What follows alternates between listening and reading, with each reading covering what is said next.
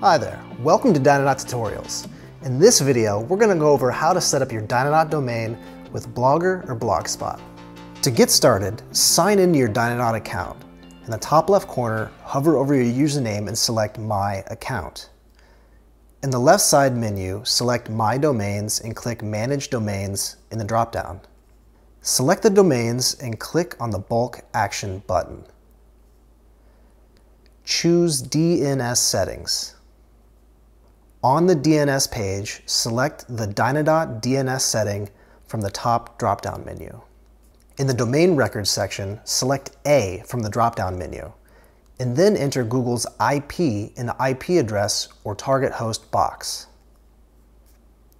Repeat the same steps and create 3 additional A records pointing to these IP addresses.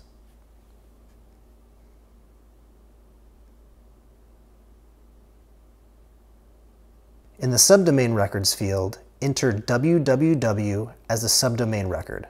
Select CNAME from the drop-down menu and enter ghs.google.com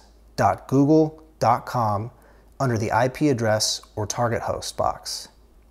Please note, Blogger may ask you to enter another CNAME record. Once you're done, select Save DNS to save your changes. Please note that it might take some time for the changes to propagate. And that's it. That's how you set your Dynadot domain name up with Blogger or Blogspot.